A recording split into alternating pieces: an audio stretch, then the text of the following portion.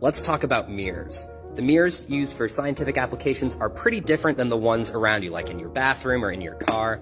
For example, they could be designed to reflect certain kinds of lasers really well, while not caring about other colors, like this one. But even the other mirrors that look more similar to what you're used to have a very important difference.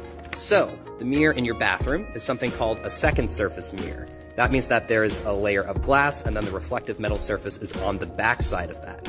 So light first hits the glass, most of it transmits through and then reflects off of the mirrored surface on the back. However, a small amount of that light reflects off the very first surface, so you get a subtle little ghost reflection. That makes the mirror easier to clean, but it messes up the performance a little bit. Scientific mirrors are called first surface mirrors, so the light reflects directly off of that first surface for better performance, but they're harder to take care of.